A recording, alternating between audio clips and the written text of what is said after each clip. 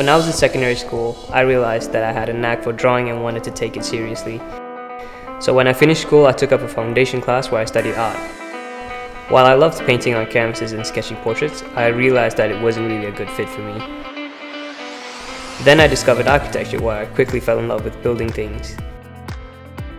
The idea of designing something that complements one of our most basic needs just got me hooked. I would still be able to maintain the creative freedom, and instead of on canvases, my artworks would be built. I was drawn to Deakin because of its location. Who would pass out of studying and living near the waterfront? Also because Deakin has a strong architecture program with a mixture of both conceptual and hands-on work, which I really love. Whenever I'm on campus, I'm almost always at the studio.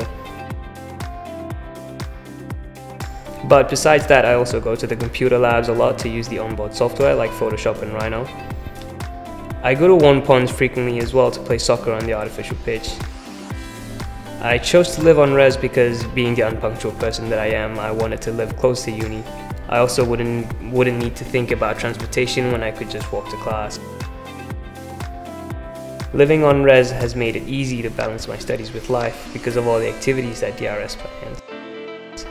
I enjoy going to DRS planned events because there's usually free food involved, and getting to socialize with people on res is just a pleasant experience. In my spare time, I like to go to the skate park and take the skateboard out for a spin. I also enjoy taking walks at the botanical gardens or by the waterfront.